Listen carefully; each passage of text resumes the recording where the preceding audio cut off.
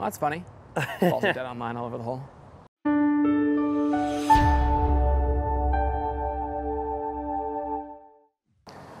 14th hole here, Brownell Heights. This is a cool hole, little par 4. And just the bunker on the left is easily in play. One out there on the right, these boys can get over. Driver wedge, though, if he had a good drive.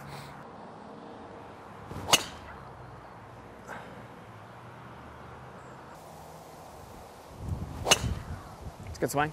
Thanks. Yeah, those are better. Much better. The arms moving with you and not being behind you. Yeah. And just having, it's easy just to kind of, you're taking it back shorter and it feels like then you just goes way out in front. Yeah. Easy to then be late and have to save it, but thank you. That's a good lesson, and for people who are looking at a lot of our younger players, we have them do this all the time. I asked Billy how far it was. He said 126 to the hole, 112 to carry the bunker. Finding that edge of the bunker or treble short that you're hitting in line with the bunker. Because we're going for this pin here. This is a wedge for us. We're definitely going to be going for this pin. So it's important to know what your carry distance minimum is and how much room you have in between. I'm looking at either a 50 or wedge. Right here, just a little down one. I actually like you taking the lesser of the two. Yeah, because I think it's a little firm out.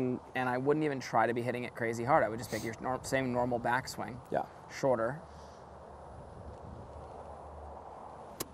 Mm-hmm.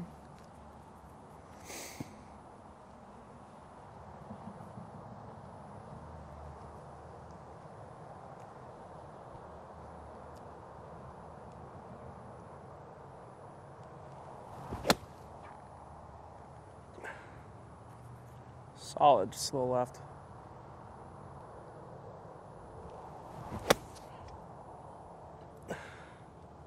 These are good swings. It's just a matter of, the wind being out of the right and you just aiming far enough right to actually get that on line with the hole.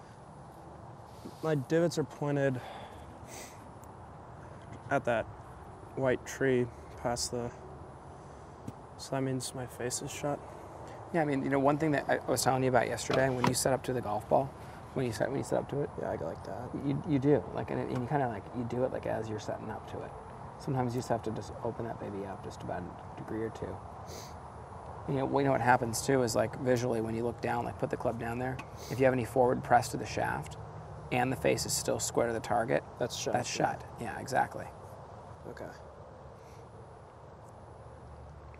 So maybe I just start with it slightly. Start with, yeah. It should for where your shot was. That was what we were talking about yesterday with those wedges. I said, dude, you can pretty much hit every single one of those and not have to worry. Just opening it a degree or two. Yeah. It's not really open. It's just even if it was, it wouldn't be an issue for the shot. Right. Because it would just you're turning through the golf ball, be more aggressive, not have to fear just overturning it a hair. Yeah, those totally. weren't bad swings. It's just the face is just a hair shot. The wind also gets on the side of that. And then but that's the difference between that shot being 5 feet and 20. Yeah. So just go through. Let's do everything the same here, okay? Okay. I'm setting up. I'm just a little right of the pin. And then I guess just open the face a bit. Does that look normal? It does. 100% normal. Yeah, I just feel like it's a little open. Perfect.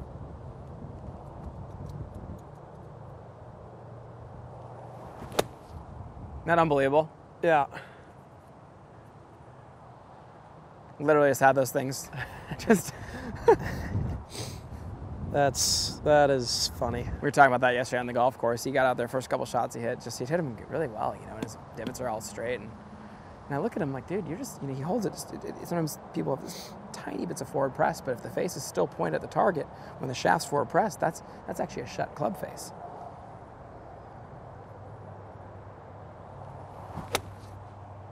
Well, that's funny. Balls are dead on line all over the hole. Nice job, bud. That's funny. Isn't that funny? Subtleties. Yes, it is. Oh, yeah, absolutely. And dude, that literally, just that little adjustment, I hit those right. On a line. And so pure. And so pure. Just like the other ones were, though. Yeah. No, that's what I'm saying. Both were really pure. It's just those, those are really good golf shots right there. Yeah, I'd say so. Same thing. Those arms moving ahead of you, okay? Swing them freely past you.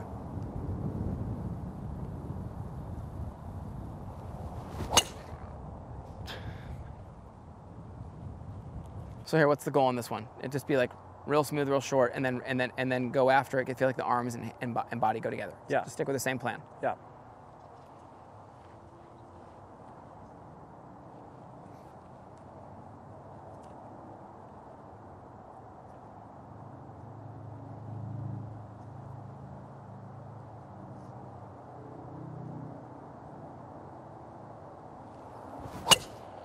That was a good swing.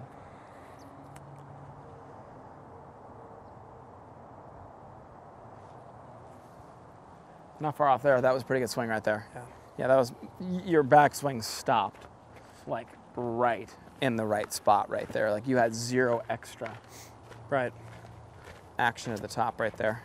We were, you know, a lot of times what we use that golf course session for is feedback, right? To be able to see exactly where we're at. Irons, we both agreed. Fine, we've got that figured out. We know what we're doing there. And what we talked about was we're not going to change the plan, but we need to come and hit a lot of golf balls doing what we did earlier today. Now, Gabe, remember what we did earlier today? We hit a lot of short swings where we attacked the problem by doing chest high swing after chest high swing and really just accelerating from a shorter position. What that did is it took all the left out of his game. So what we're doing is we're coming back here and we're just going to commit to the shorter swing more and not change the plan. Get back out to the golf course, you know, again, and keep doing it until we feel good about it. But, you know, a lot of inconsistency for many golfers comes from the jumping in the thought process of what it could be, this, that, and the other. It's like, hey, here's your setup. Let's get that squared away. Number two is then when you know something works and you've seen it work enough times and you just know that's what you need to work on, keep attacking it. Keep figuring out drills that are going to make it repetitive as well.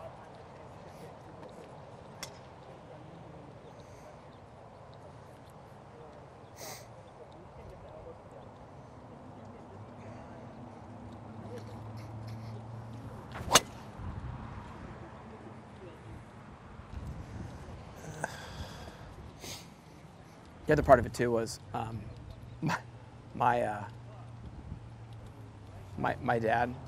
There was one day when I was hitting my driver, like I wasn't like driving it great, and I remember like it was like one day that definitively made me a lot better of a driver. And he just said, "Hey, dude, today we're gonna go to the range, and you're gonna hit 150 drives, and we're just gonna do the same thing better the whole time, you know." And it just made such a difference. Never forget, just finding the right thing, something simple. Was able to just once you find it and you get that feeling.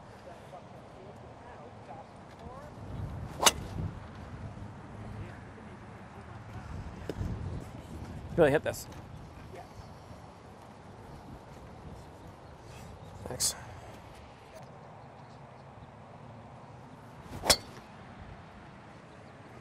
Every single time, I take this out of somebody's hands, and I'm not endorsing Callaway at all. I'm just on this at all. You don't have to even put that on, any of that on there. I'm just trying to say, every time this golf club flies such a tighter line and so much straighter. This one, when you get a little off, it's not about like, I've never seen more center contact shots have knuckled off ball flights that it's not just him though, it's every single person I watch. Yeah, it looks really knuckly.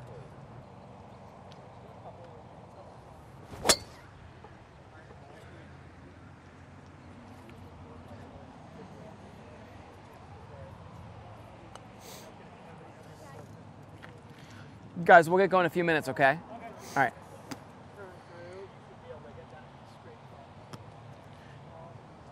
What were we gonna say about the driver, Gabe? I mean, I just haven't liked that driver all day. Dude, no, I'm not just like, here's the thing. It's hard to have the talk. It's squeaky. The person always thinks it's them a lot of times when you're at least, not always actually, but in Billy's case, you know, he's always gonna believe it's him. I'm the same way. And back to Pops, my dad was really good at this stuff. He always made it very clear to me that, hey dude, it gets to a point to where certain shots should not be happening, and that's only as a result. That's not your golf swing necessarily. I watch enough golf swings every day, and you trust me, to where I'm like, dude, some of those swings are not producing that poor of ball flights, okay? That right there needs to be addressed because that golf club is not spinning correctly.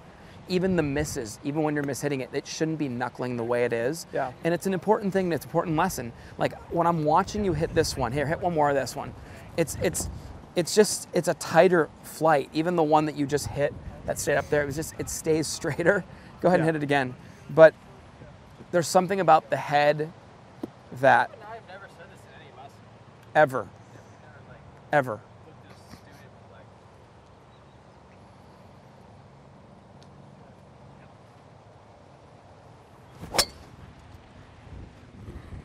It's just holding its line so much more. Yeah, a lot better. Yeah, let me see that. It's just really interesting. I just don't think the club is 100% fit to his specs. I'm not blaming the TaylorMade. It's not, the club's not fit to him. And the club head might not be right for him.